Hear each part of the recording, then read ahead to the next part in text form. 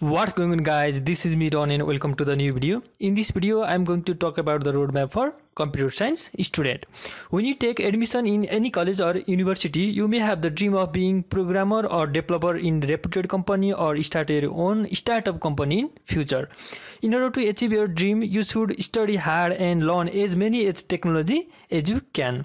So let's talk about the minimum requirement for computer science student to be a future programmer. Number one is DSN algo, that means data structure and algorithm. You should have sound knowledge on data structure and algorithm. Data structure is all about structuring of data, and the algorithm means step-by-step solution of a problem. The things you should know about data structure and algorithm are stack, queue, linked list, circular, linked list, graph, tree, sorting algorithm, searching algorithm, and time and space complexity of an algorithm, and so on. So while practicing data structure and algorithm, please use C++ or Java as your primary language.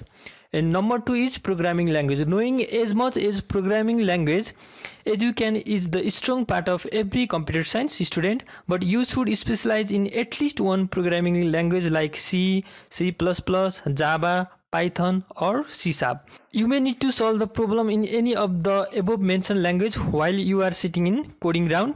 Now you are at the period of the emerging machine learning and artificial intelligence, so knowing about data science, machine learning and artificial intelligence will be the plus point for you. You should have the knowledge of technical subjects like electronics, device and circuit, logic circuit, operating system, computer graphics, computer architecture, software engineering, and database management system. The emerging programming languages are Kotlin, Rust and Go, so have a look at these programming language also. After entering into any software company, you may have the responsibility of the particular field like web application, mobile application and so on, or before entering any software company you have the interest in certain field of software industry. So at this current scenario, the booming fields are mobile application, web application, machine learning and artificial intelligence. So let's talk about web development. You should know two things in web development if you are inclined towards web.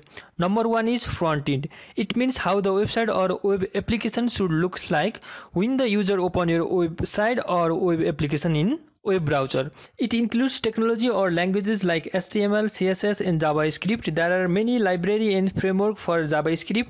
We will talk later on that. HTML is all about defining documents. CSS is all about beautifying documents. CSS have the responsibility to make any website responsive. The popular CSS framework is Bootstrap. And the JavaScript is all about events like what happened or what should the website display when user click on any button. In summary, front end is all about designing. Number two, second thing you should know is backend. Backend includes things like the name itself explain behind the scene activities. It includes database, architecture of website or web application. Backend simply include responsibility of writing web application logic and integration with the front end. The commonly used backend languages are PHP, ASP.NET, Java, Python and Node.js.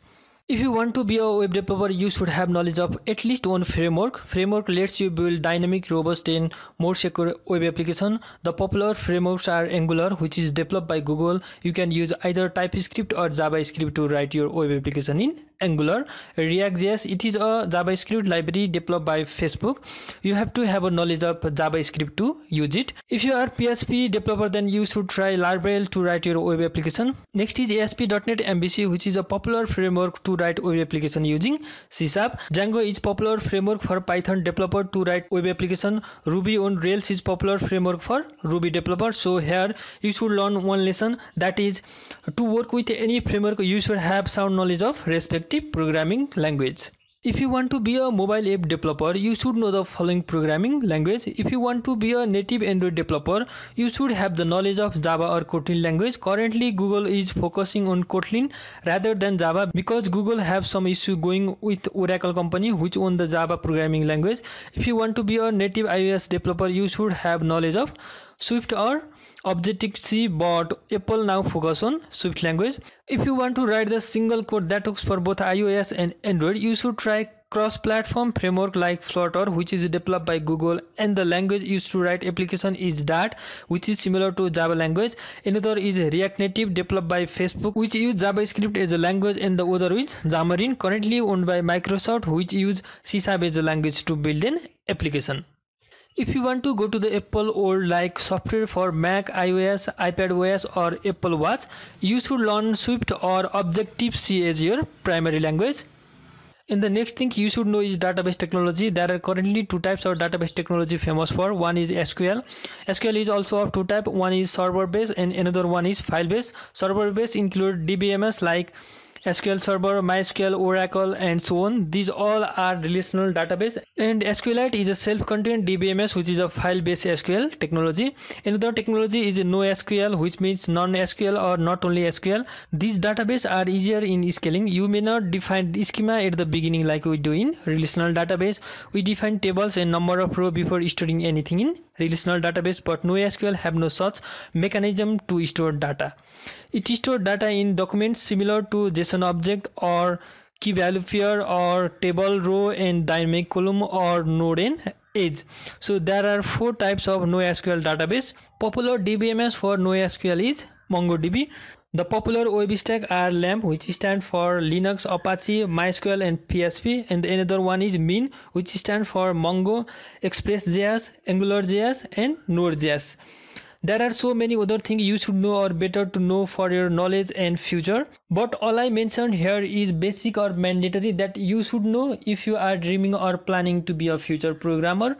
So that's it in this video, guys. If you like this video, share this video with your friends so that they can know about the basic requirements to be a programmer, and give thumbs up, which really motivates us to create such videos and stay connected with this channel. In order to stay connected with this channel, subscribe this channel. And thank you once again for watching this video. Have a good day. Bye bye.